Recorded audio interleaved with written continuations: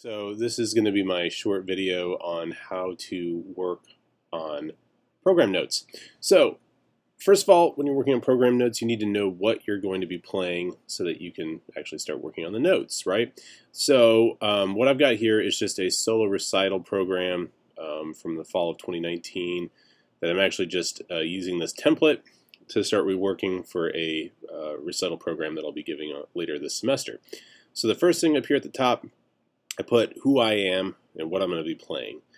And also here at the top, if I have other people working with me, I can add them in as well. So I could say that I'm going to work with Dr. Plummer on piano, and that, let's say Brandon Domain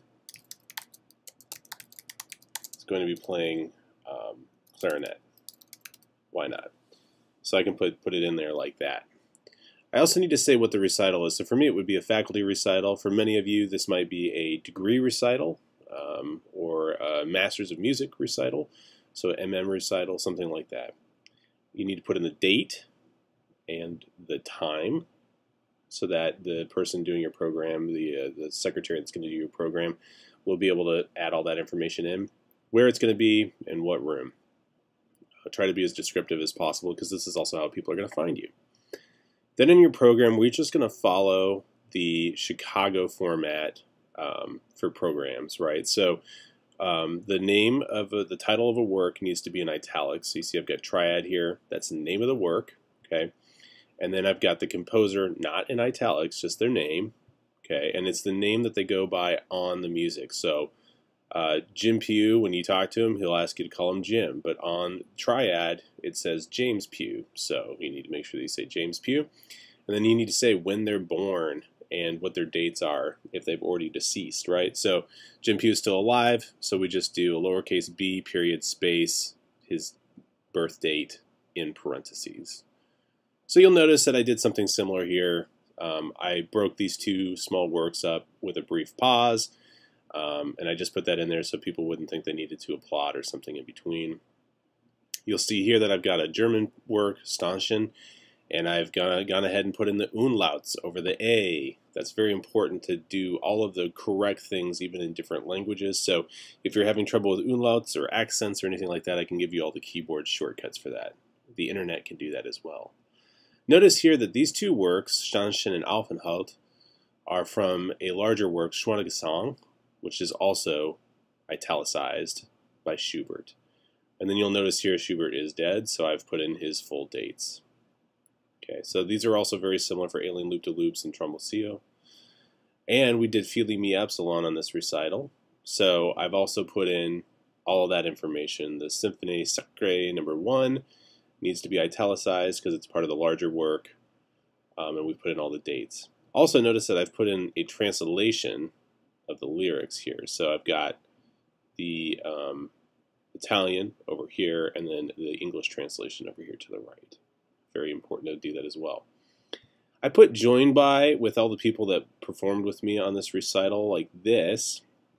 The other thing you can do, and there's nothing wrong with this, is you can actually move this stuff around so that it goes under all the places that you're playing with people. So you'll notice that I've got Fili Mi Epsilon, and then I was actually joined by all of these personnel on that one. Oh, that's not exactly true. I was joined by some of these personnel. So what I could do under each work, I could put something like this.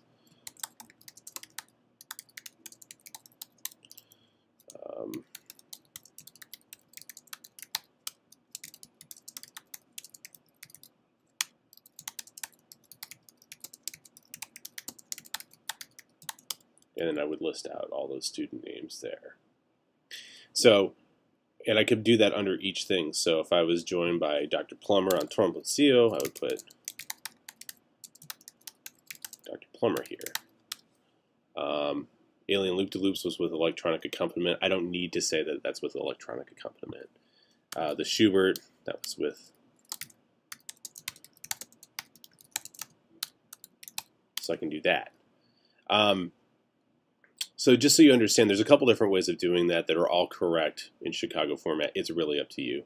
I typically just put join by with everybody, and then we'll see them when they're up there, and I make sure that I thank them. Okay. So then moving on, sometimes in a program you'll be asked to include your bio. I just have a set bio that I include with everything, and I try to update it once a year or so that's updated. This one's actually my old one, but I would update that, and I would just put bio, and then that could be printed on the back of the program if needed. You'll notice that I have another translation down here. This is because I wasn't exactly sure if it would fit, and so I'm actually going to ask the secretary that's going to work on this program if we can fit this under these two tunes on the actual program up here, way up here, or if we need to put those on a separate page, which we can do. Okay. And then you'll notice that I've got a space for program notes down here. I'm just going to show you a quick example of how I would work on these program notes on the Bagatelle by Shane Lamb. So we're going to switch over here in a second to our Safari browser. I'm going to do most of this from the internet and also have a couple of book resources.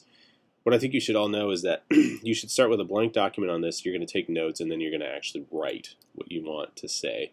We're not going to do any copying and pasting. So you'll notice that I'm going back and forth between screens here to show you that. Safari, we're going to see if we can't look up some things about Shane Lamb. So the first thing I did was I just went in and looked up Shane Lamb composer. And then that opened up his website. Great. Look, he's a teacher, a pianist, a composer, and more. Okay, on his website, oh look, there's some videos of me playing. Cool, I can check these out and get to know these pieces better. If this wasn't me and it was somebody else, I would check these out and I'd press play on Bagatelle and be like, oh, what's this all about? Let's check out this tune.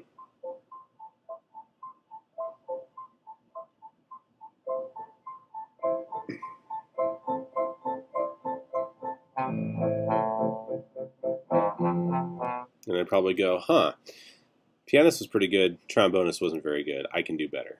That's what I would think. So first, we do that. We kind of do some basic stuff. Let's see if we can't find out some information about him as a composer. Oh, look, we've got all these published compositions. That's cool. He got a Bachelor in Music degree from the University of Texas at Austin. He studied with this person. Teachers also included these people. That's good. Shane received commissions. That's good to know. He's done quite a bit of work. You can get scores for unpublished works to commission new works. Please contact him. Great, great, great. Here's a bunch of things. You can see here that Bagatelle is listed right here. It's from 2017, so that's going to be useful for my notes. And that it was commissioned by Jonathan Warburton. So then the next thing I need to do is, well, who the heck is Jonathan Warburton? So we need to figure out who that is. So that's one thing we'll do as well. So at this point, I'm probably going to go, okay, I need to go take some notes about this in my Word document. I just start taking some notes and say, okay, written 2017, commissioned by Jonathan Warburton. Then I'm going to come down here and I'm going to say, okay, we need to talk a little bit about who Shane Lamb is. Shane Lamb, composer. Where did it say he studied? I can't remember now. Let's go find out. He's in. He works in Austin, Texas.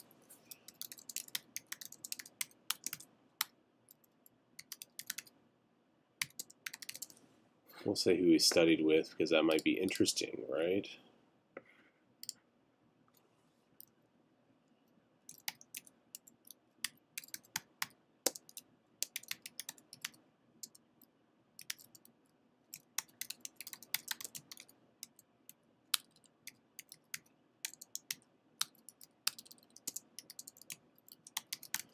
Okay, that's good information to have. Okay. Let's also just look over here. He's also a pianist, so we want to maybe be able to say that. He's also a teacher. Let's see what he teaches. Teaches out of his home studio, one-on-one piano lessons, composition students. Okay, so maybe just put down here, composer, pianist, teacher, private studio. Good. So now we're in pretty good shape on those notes. One thing that we wanted to do is we wanted to look up, for those of us who don't know, who the heck Jonathan Warburton is. So let's just look him up. He must be a trombonist. Oh, we gotta get that J on there. My bad. So let's say Jonathan Warburton trombone, so we don't pull up something crazy, right? And we got the reforming trombonist. I'm not sure we want to go to that one. Let's just see here. Jonathan Warburton, bass trombone, guest artist recital. Looks like he played a guest recital in 2016 at UF. It's one of the world's most active trombone freelance soloists. He's passionate about creation of new solo literature. Masterclass focused on helping performers, composers create solo rep. Ah, that's good to know. But where the heck does he teach at, or what's he doing, right? Well, let's see if we can't find out.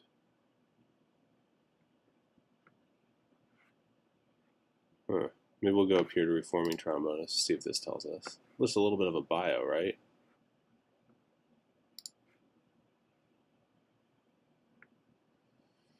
We're going to have to search, aren't we?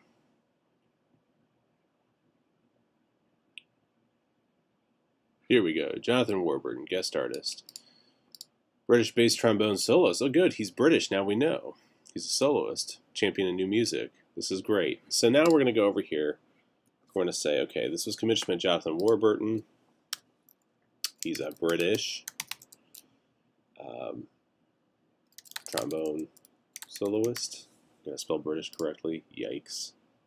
British trombone soloist.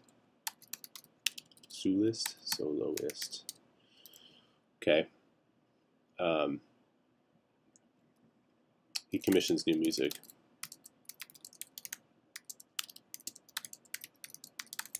Good. Okay. That's starting to feel like we actually have some things that we can actually work with here. Okay. Let's just go back one more bit here. See if we can't just find an actual website.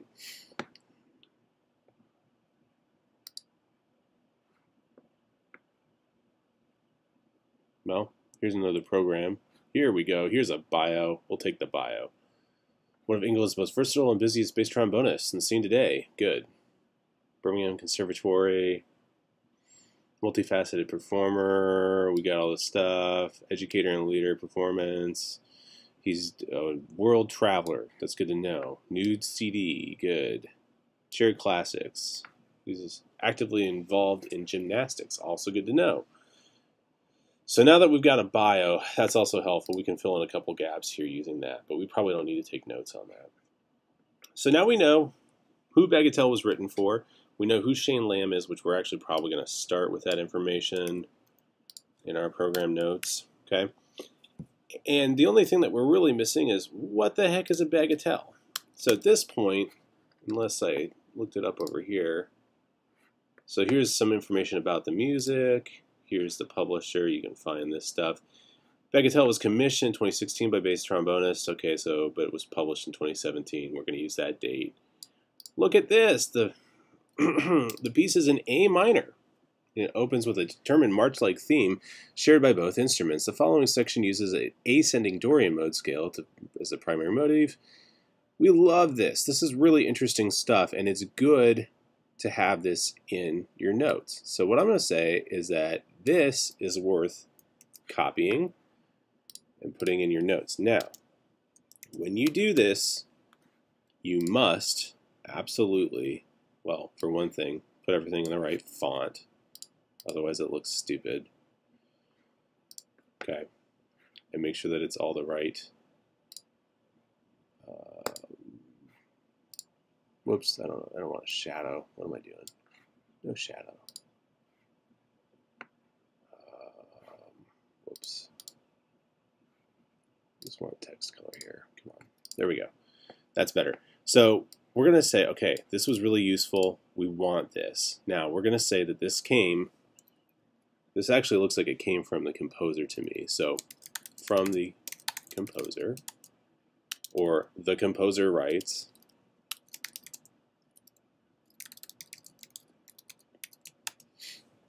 and then we're going to make sure that we properly cite this. There, we're going to put in a footnote. So let's just make sure that we got that figured out. We go to Insert, and then we go down here to Footnote, and we're just going to insert at the bottom of the page. Boom, we've got a place for a footnote. And for now, we're just going to put in cherryclassics.com, and we're going to put in that this is from Shane Lamb, and we're just going to call this work details.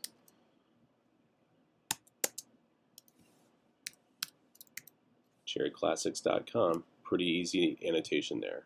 See how I did that? And then I got to make sure I put a period right there.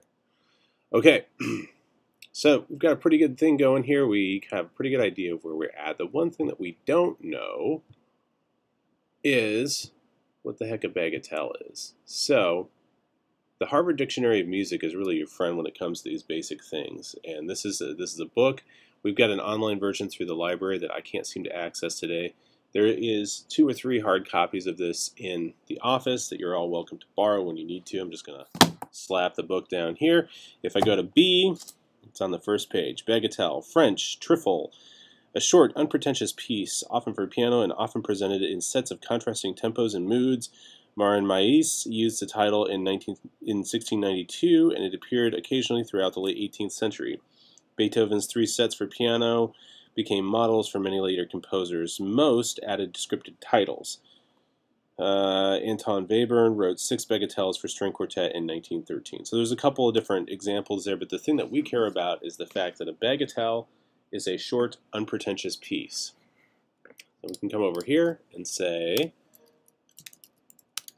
Harvard Dictionary,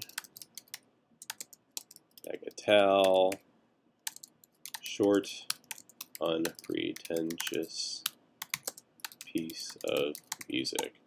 Now, we don't really need to use it exactly like this, so you'll see how I actually include this information. Okay, so we're good with our research now. Now we're just going to write some program notes. Notice that we've got quite a few things here. We're going to condense this into one smaller piece of information. Notice what I've done is I've actually shut down my Safari web browser here, and it's actually been about an hour and a half. I taught a lesson and ate lunch, and so now I'm not hopefully going to be distracted by doing any sort of direct quotes, and I'll just be able to write in my own language what I want to do. So typically what I like to do is I like to give a little bit of information about the piece, and then in a second paragraph I like to give just a little bit of information about the composer.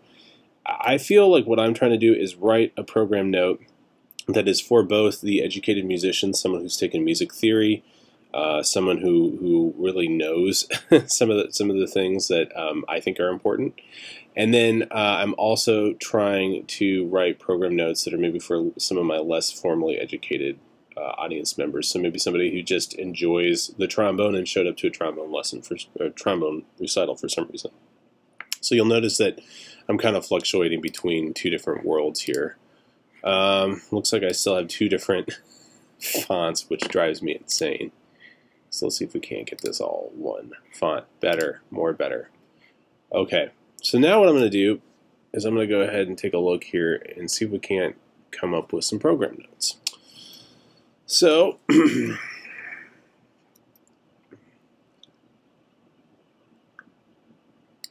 actually might give a little bit of information here about Shane Lamb first.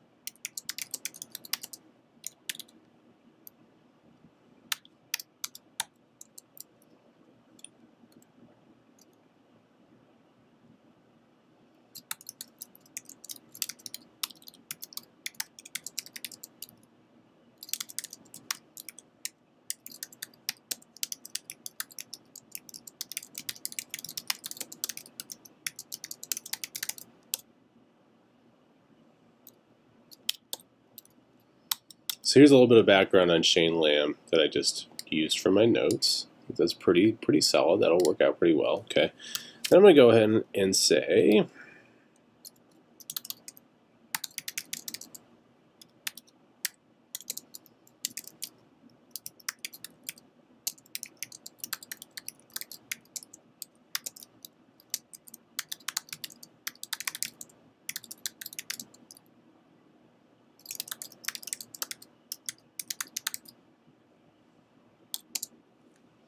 so this is hopefully going to tie in here. I gotta make sure I italicize this. And then we'll say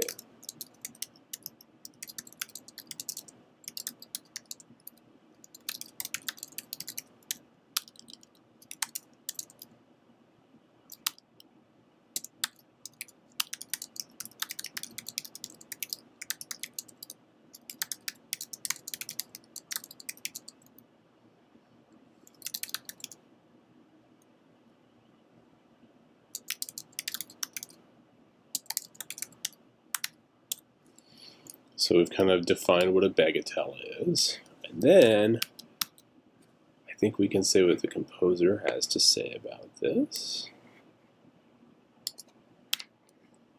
Taking these things out as quick as possible so that I don't restate what I've already stated. Program Nets, Bagatelle, Shane Lamb. Shane Lamb is a pianist, teacher, and composer from the Austin, Texas area. Lamb has a number of commissions for chamber ensembles, solo strings, piano, and trombone since the early 2000s.